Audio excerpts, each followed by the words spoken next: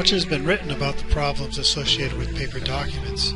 I'm not going to dwell on the obvious, but instead I'd like to discuss how to take advantage of some of the newer devices available in today's markets to give us a truly digital paper. So let's talk about the Apple iPad. First thing we're going to need to do though is acquire some kind of a PDF capability. So we can do that through the App Store in our iTunes application, sync it up with the device, and we'll take it from there. Okay, now that we have our iPad loaded with a viewer, I'm going to talk about one such being the Good PDF app. So let's say we want to add some additional PDF files. So if we scroll down to the file sharing area, we will see our Good Reader has been loaded.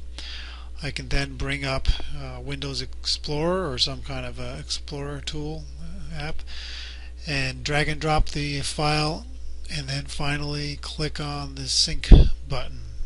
Obviously the device, the iPad, needs to be connected to your PC or Mac. Now we have our iPad loaded up with our application and synced up with some documents. So I can go into my PDF viewer, preview some images, select the one that I want to view in detail, and then it's very straightforward, easy navigation. By default, you can have single or dual page displays. Page flipping is just a matter of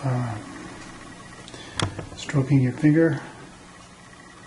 I can go back and look at my other documents.